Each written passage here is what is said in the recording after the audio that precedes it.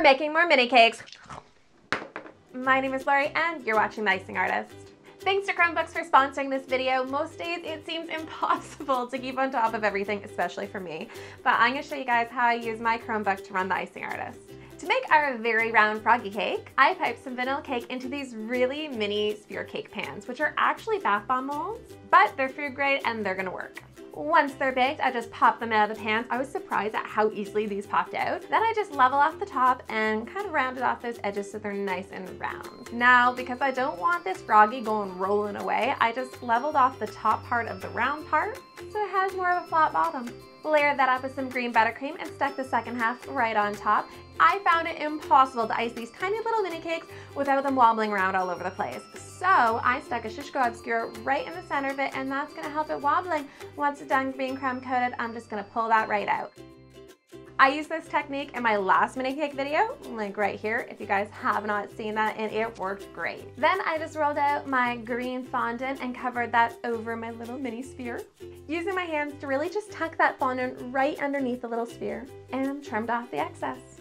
Now, I need to make some froggy legs that looks like this frog is just gonna hop right off the table. Just using a log of fondant, kind of tapered off the one end and bent it slightly, cut some little froggy toes, and then glued that onto my cake using some water. I wanna give him some like big bug eyes. So I just rolled little balls of white fondant, added a little black part and a little white part, and glued those right onto the cake. And for his mouth, I wanted to make a really funny little mouth.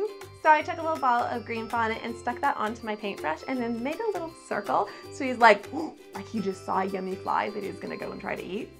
I can't get over his facial expression. But that's the first one down, 4 more to go. Of course, guys, I will leave a link where you guys can buy those little sphere pans in the description box below. And because I am so forgetful, I'm going to leave a reminder for myself. Next up, I'm gonna need to cut myself some round cakes for our bunny.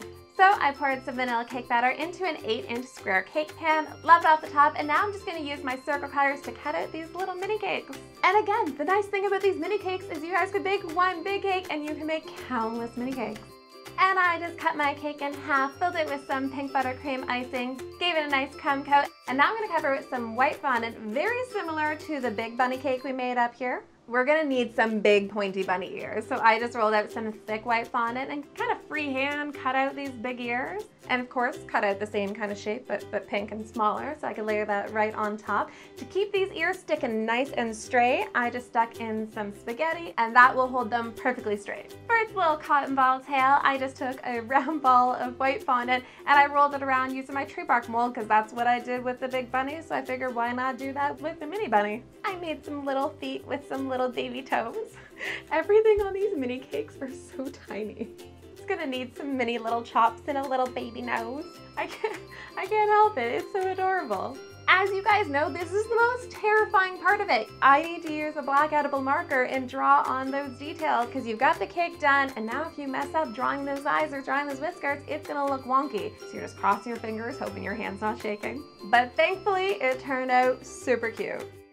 Next up, we're making the beaver cake. It uses a combination of the sphere cake and the round cake.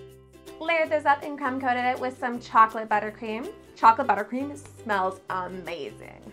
And then for his fur, I just used my grass piping tip and just piped on this little chocolate fur going all the way around the cake. I used the same technique when I made that big beaver cake, and by the end of it, it looked like Cousin It. But don't worry, once you get all those details on, it starts to look like a beaver again.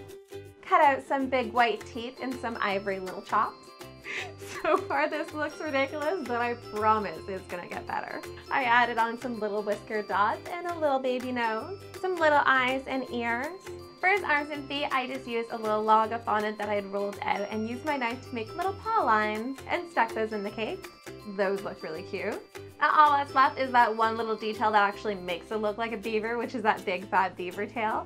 I just used my knife to create, a beaver tail pattern on it and wrap that around the cake. I think this is officially my favorite mini cake so far, and not just because it's covered in chocolate buttercream. I have to take a sneak picture of this one and post on Instagram. Give it a quick edit. I'm just gonna adjust the colors just slightly, and it's good to post right on Instagram. Next up is Mr. Elephant. Now I have never made an elephant before, so this is gonna be interesting. I started my cake off the exact same way I did the little froggy cake, except this one's going to be gray. For my elephant's trunk and ears, I added some Cutest powder into my fondant because I want these details to dry hard. I really want its trunk to stand like away from its body. So I just rolled out that fondant into a little log, bent that into the shape I was looking for, and made a little hole in the end. Set that aside for a second. While I wait for those to dry for a few minutes, I'm going to check in and reply to some of those comments on my little beaver cake. Daisy Kate says, "That beaver is adorable. Love it." Thanks, Daisy. That one is for sure my favorite. For his big floppy ears, I just roll out some thicker gray fondant, use my circle cutter to cut out a big circle, and because I want a splash of color on this cake, I rolled out some thin blue fondant, cut out a smaller blue circle, layered those up with a little bit of water, cut it in half, and then just bent that around a circle cutter, and that helped keep that shape. Now that those details have been drying for a couple minutes, I'm ready to glue those onto my cake just using a little bit of water, and I just held those in place for a second until they were nice and stuck. I made him some like little stumpy feet and just used a piping tip to make these like little toes. And I wanted to give this elephant some like really big, you know, like Puss in Boots, like these big adorable eyes. That's what I wanted this elephant to have. Finally finished off the elephant with those big ears, and it kind of makes it look like a mouse-elephant. It's like a cross between an elephant and a mouse. May or may not be the shape of the ears I chose, but either way, I think it looks really cute. Last up, we're making the square fox cake. I just cut out a mini square cake and then carved off part of the top of the cake because I didn't want it to be as tall as my other cakes. I wanted it to be a little bit more flat. Same process here. We crumb coated it and covered it in fondant, and now it's ready for the details. And for those details, I just made him a big white belly because I thought that'd be really cute. Similar to the bunny rabbit, I made some thick ears. I'm just going to use some spaghetti to stick those in the cake and hold them up so they're kind of hovering above the cake board. I cut out a really big fluffy fox tail with a little jagged white tip and just kind of stuck that on the side of him. Finished off with literally the tiniest of noses and these little eyes, and we're done. I am in love with how these turned out, but I still think the beaver is my favorite. Now that I'm finally completely finished filming for the day, I'm going to send over all of our notes and all the files to our editor on the Slack app. Thank you so much again to Chromebooks for sponsoring this video and really helping me keep more organized with this channel. To learn more about Chromebooks, click the link in my description box below.